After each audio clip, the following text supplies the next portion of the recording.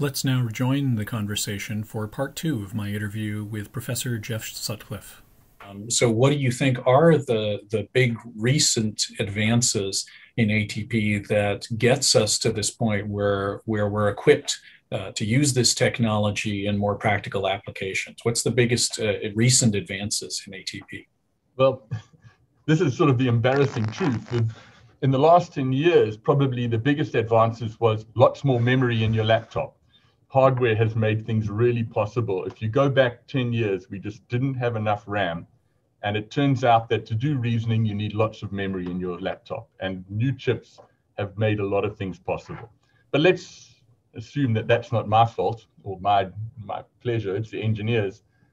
So there's been advances in automated theorem proving programs, and we see this going on all the time.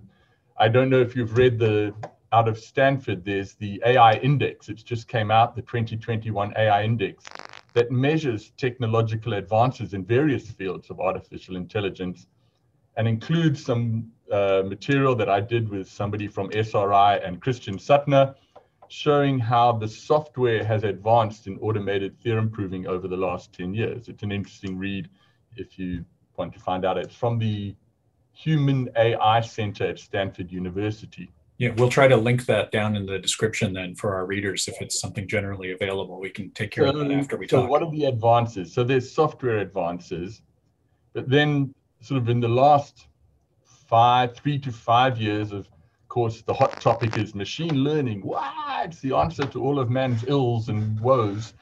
And machine learning could be a bit of a game changer in automated theorem proving. One of the difficulties, or two core difficulties in automated theorem proving are, number one, if you've got a lot of known facts from which you're going to derive conclusions, it turns out that you might only need 1% of those facts.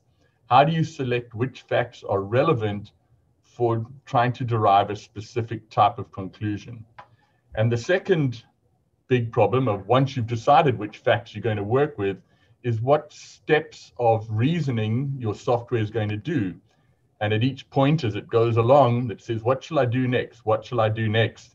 And making that decision is very difficult. And indeed, we know from theoretical perspective, kind of impossible. And machine learning is beginning to prove itself in both of those aspects of automated theorem proving. The selection of which facts are probably or likely to be relevant to some type of conclusion you're trying to derive. And then secondly, helping the theorem proving software that does the reasoning to decide what to do next. And the group in Prague, and I say an interview with Joseph Urban might be on your agenda, Adam. They are definitely the leaders in this area. They've been on this with their AI for reasoning project for, I think, 5 years now, with a bunch of people, and they've made great progress along there. So use of machine learning to guide automated theorem proving is one of the things that might really make theorem proving better. If I can go on, there's a sort of a flip side to this coin. It goes back to, what is automated theorem proving used for? You were asking about how businesses use it. Well, we all know that machine learning can do magical things. Face recognition, it's reading our number plates, it's looking for cancers, in breasts or lung cancers, using medical imaging in a way that's as effective, or in some ways more effective, than humans can do these tasks. The unfortunate thing with machine learning, in some sense, it's a little bit black magic-y, because the machine learning will say, I detect cancer in the left chest. And it's done that because you've given it thousands or millions of pictures with cancers and no cancers, and it learns through image processing and machine learning in this case, this is probably a cancer. But you can't tell the patient, well, you've got cancer. And it says, well, how do you know? And you say, well, the computer says so. And you point at your laptop. It's insane. So one of the things that has to be done, and this is a well-known story, is you need explainable artificial intelligence. You need to be able to explain why the artificial intelligence tool has made certain recommendations or decisions. And in particular, the machine learning situation is complex because machine learning is very hard to explain. if you try to understand what's happening inside a neural network, it's tricky. I mean, there is work on this. It's not a lot. But I think there's an opportunity there for this interaction between machine learning and theorem proving, as well as machine learning helping to guide theorem proving software to choose its known facts and to make decisions as it does its reasoning. There's an opportunity for automated theorem proving to take what comes out of a neural network and use that information to help guide the theorem prover to explain what the neural network has done. It's sort of a parallel operation here that's a symbiotic relationship. And so you might, then the theorem proving will get the results. The theorem prover says, I think the machine learning says, I think there's a cancer.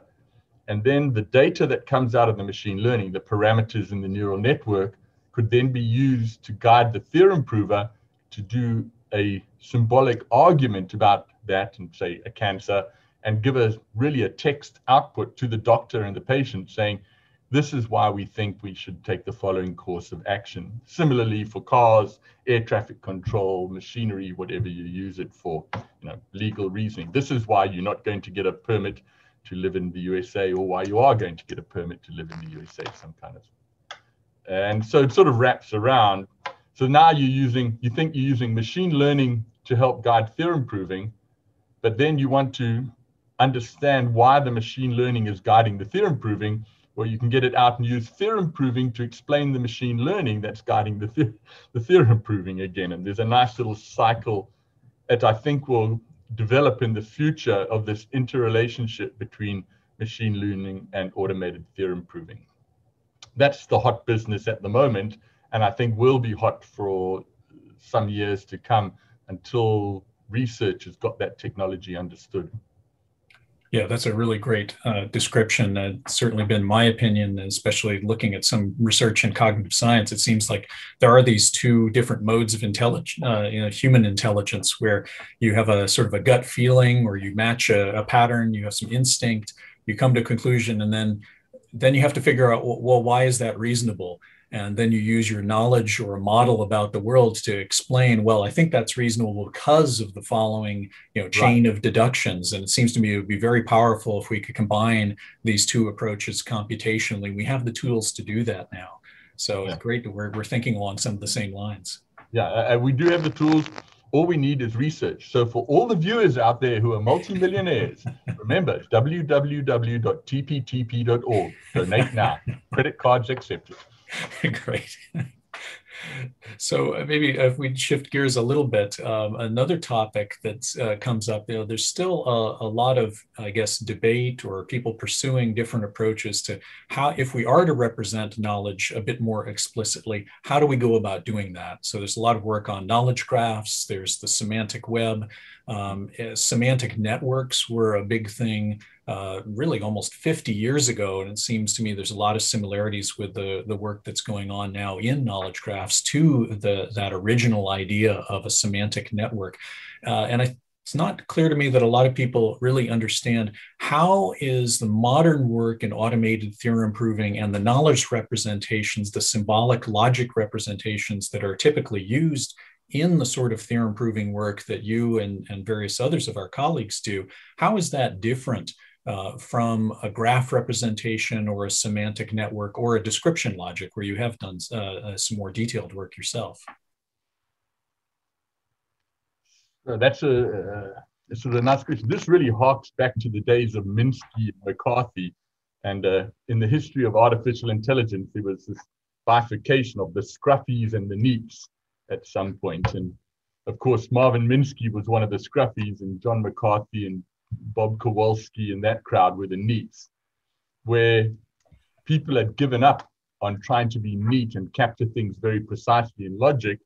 And they decided they would use that, these semantic nets and frame systems, which were used by early expert systems that you mentioned earlier. So what is the difference? One thing that you could say on the positive side of these scruffy representations, like graphs or semantic nets, frames, is that they're more tolerant of contradictory facts. And as we've spoken about, contradiction is a reality in our world.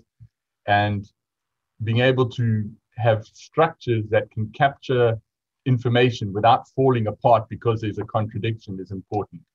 So there's an upside there. And they somewhat, in some sense, simpler structures. They are structures that don't have any notion of inference or reasoning directly connected to them. And so you have to write algorithms, like a path expansion or A star or something in order to use these structures that represent the world. On the flip side, if you go to the NEETs, which is typically logicians, is that everything's very precise, and it turns out as a result of that, in fact, it's much harder to capture things about the real world because you can't get this precision about the real world all the time. You have to kind of somehow try and work it out, and it takes too long, and you say, to heck with it, I'm going to just go off and use a semantic net or a graph representation. And sitting somewhere in the middle between these two are the description logics and semantic web representations that you alluded to, which attempt to sort of keep the formalization of logic and its preciseness, but have the advantage of being able to capture things in the reality of the real world.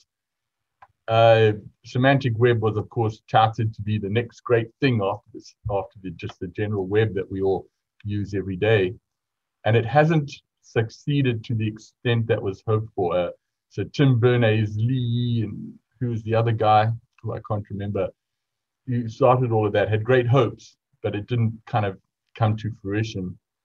I think there's space for both in artificial intelligence. We do need scruffy representations, and over time take those scruffy representations and maybe refine them, and whatever's formal in there, capture that in a formalism of logic so you can reason formally. But if you can't, it's better than having nothing. I would guess if anybody from the scruffy side of the world listens or watches this video, well, they're going to send me hate emails quite soon. That's my take on it. Yeah, indeed. There seems to be people get very attached to their representations, and I find that people that start working in graphs have all sorts of reasons why graphs are the way to go. I've had some editions of this channel, some episodes where I try to talk about what are the real differences and what are the limitations in graphs. So maybe if viewers want some more detail, I'll provide some links to some of those older videos that explain this in more detail. I think you made a nice comment there, Adam, because if you want to know about a comparison, somebody who knows both sides of the world, there's not a lot of people, because people do seem to go one way or the other and don't know the other side of the story very well. I'm certainly guilty of that myself. You need to have a very broad perspective of artificial intelligence to understand the benefits of either side, the disadvantages of each side, and how they could relate to each other. Yeah, and it's always challenging in science when you've got a path you're pursuing and you're passionate about, to give a fair shake to all of the other players that think that the right path forward is a completely different path. This does feel a little bit like Middle East politics, doesn't it? But politics plays into science too, certainly. Yeah, right. We'll pause the conversation here and return in our next video for part 3 of my interview with Professor Geoff Sutcliffe.